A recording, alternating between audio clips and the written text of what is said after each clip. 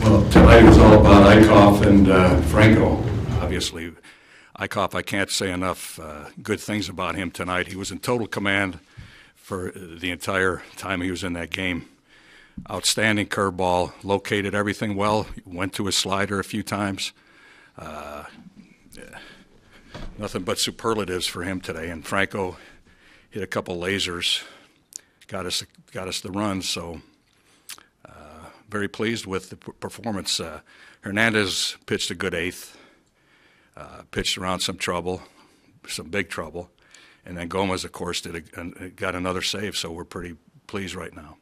Sound like a broken record, but your starting pitching has a 2.50 ERA, which would be the best in baseball. I hope I sound like a broken record all year because it's been very impressive, and I don't see any reason why we won't continue to pitch well, for the most part, for the entire season if these guys stay healthy. They've all shown the ability to command all their stuff and mix up their pitches, keep hitters off balance.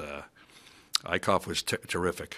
What makes that curveball so good? I don't know if he's just got he's got the ability to get that rotation. It's a real tight rotation with good depth. It can be an unhittable pitch, and he commands it. He can get ahead with it for strike one. He can throw it behind in the count, 2-0 count. He'll throw a 3-2.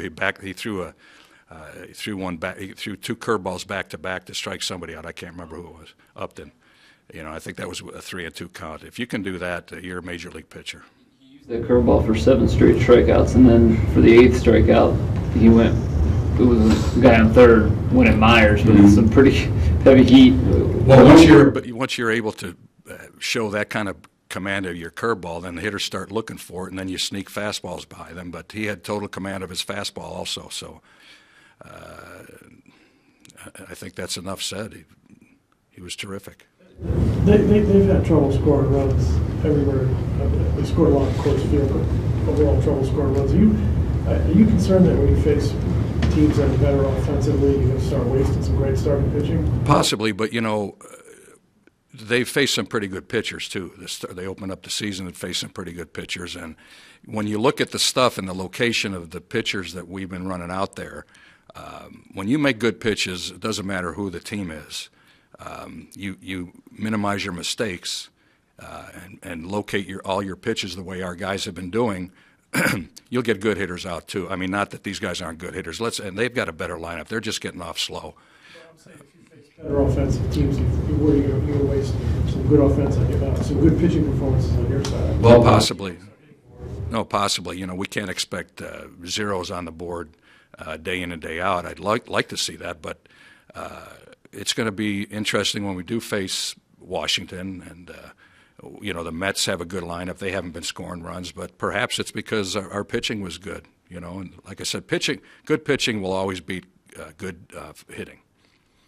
Sorry. I'm just saying that if we get good pitching and pitchers locate, change speeds, there's no reason to think otherwise. The starters have 59 strikeouts and 12 walks so far. Is it as simple as just, along with that location, just getting the ball over the plate?